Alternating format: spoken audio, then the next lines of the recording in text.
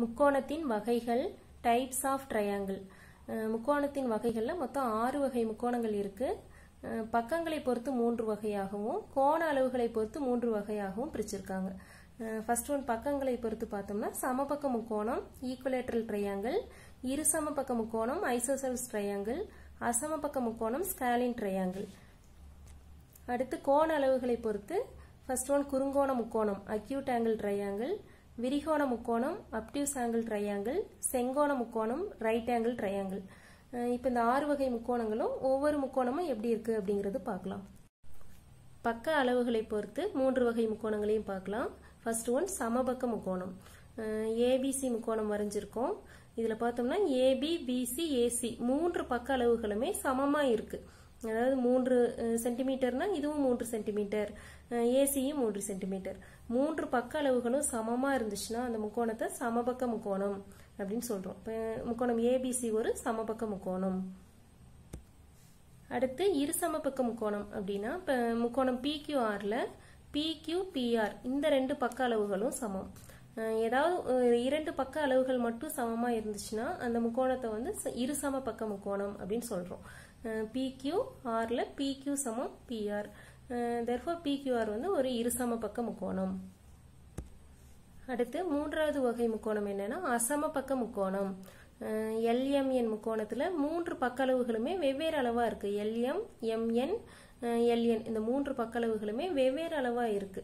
3 பக்க அளவுகளும் வெவ்வேறாக உள்ள முக்கோணத்தை தான் நம்ம அசம பக்க முக்கோணம்னு சொல்றோம். ஒரு முக்கோணத்தின் 3 பக்க அளவுகளும் சமமா இருந்துச்சுன்னா அது சமபக்க முக்கோணம். 2 பக்க அளவுகள் மட்டும் சமமா இருந்துச்சுன்னா அது இருசம பக்க முக்கோணம். ஒரு முக்கோணத்தோட 3 பக்க அளவுகளும் வெவ்வேறு அளவா இருந்துச்சுன்னா அது அசமபக்க முக்கோணம். அடுத்து கோணங்களை பொறுத்து முக்கோணத்தின் வகைகள்ல ஃபர்ஸ்ட் குறுங்கோண முக்கோணம். ஒரு முக்கோணத்தின் 3 கோண அளவுகளுமே குறுங்கோண அளவா இருக்கணும். அதாவது லெஸ் தென் 90 டிகிரி. 90 டிகிரியை விட குறைவான கோணமா இருக்கணும். 3மே 90 டிகிரியை விட குறைவா இருந்துச்சுன்னா அந்த முக்கோணத்தை வந்து குறுங்கோண முக்கோணம்னு சொல்றோம். அடுத்து கோண அளவுகள்ல 2வது முக்கோணம் விரிகோண முக்கோணம்னா என்னன்னா ஒரு முக்கோணத்தின் ஏதாவது ஒரு கோண அளவு வந்து 90 டிகிரியை விட அதிகமா இருந்துச்சுன்னா அதுதான் நம்ம விரிகோண முக்கோணம்னு சொல்றோம். ஒரு கோணம் 90 டிகிரி விட அதிகமா இருந்துச்சுனாலே அது விரிகோண முக்கோணம். நம்ம 2 விரிகோணம் இருக்க முடியுமா அப்படின்னா இருக்க முடியாது. ஒரு முக்கோணத்தோட 3 கோணத்தோட கூடுதலே 180 டிகிரிங்கிறப்ப ஏதாவது ஒரு கோணம் தான் நமக்கு விரிகோணமா கிடைக்கும். அந்த மாதிரி இருக்கிற முக்கோணத்தை நம்ம விரிகோண முக்கோணம்னு சொல்றோம். அடுத்து கோணங்களை பொறுத்து முக்கோணத்தின் வகைகள்ல 3வதா செங்கோண முக்கோணம். முக்கோணம் ஏபிசியில பி கோணம் வந்து 90 டிகிரி. அதாவது டாஸ் சேஃப்ல செங்குத்தா வந்துச்சுன்னா அதுதான் 90 டிகிரி. ஒரு முக்கோணத்தின் ஏதாவது ஒரு கோணம் 90 டிகிரி இருந்துச்சுன்னா அந்த முக்கோணத்தை செங்கோண முக்கோணம்னு சொல்றோம். விரிகோண முக்கோணம் மாதிரியே தான் ஒரு முக்கோணத்துல ஒரே ஒரு செங்கோணம் தான் இருக்க முடியும்.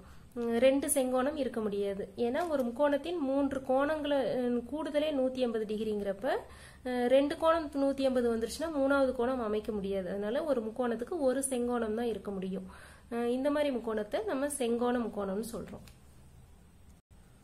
அதாவது கோணங்களை பொறுத்து 3 கோண அளவுகளும் குறுங்கோணமா இருந்துச்சுன்னா அது குறுங்கோண முக்கோணம்னு சொல்றோம். அடுத்தது ஏதாவது ஒரு கோணம் விரிகோண அளவா இருந்துச்சுன்னா அதாவது 90 டிகிரியை விட அதிகமா இருந்துச்சுன்னா அது விரிகோண முக்கோணம்னு சொல்றோம். ஏதாவது ஒரு கோணம் செங்கோணமா 90 டிகிரி ஒரு கோண அளவு 90 டிகிரியா இருந்துச்சுன்னா அது வந்து செங்கோண முக்கோணம்னு சொல்றோம்.